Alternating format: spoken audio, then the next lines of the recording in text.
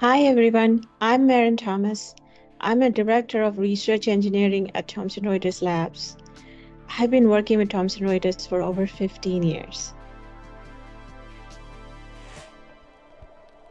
I joined Thomson Reuters Labs because I was looking to apply what I learned in graduate school in a relevant field.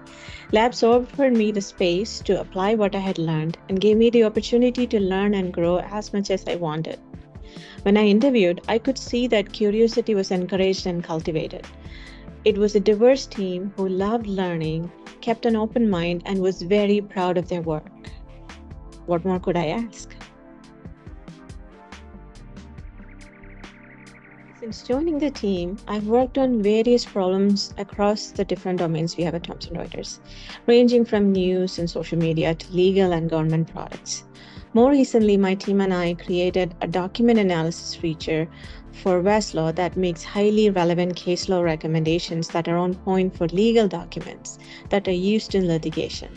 I'm currently focused on using AI to solve a problem on a really large scale that covers billions of documents. I find that this is one of those rare opportunities where we can truly marry engineering and AI to build a robust solution.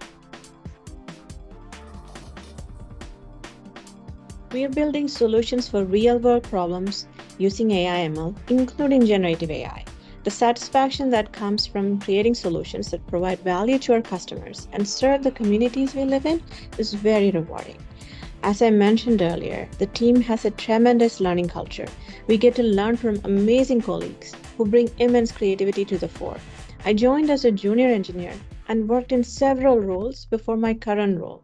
I found the support I needed to grow my technical skills and my career.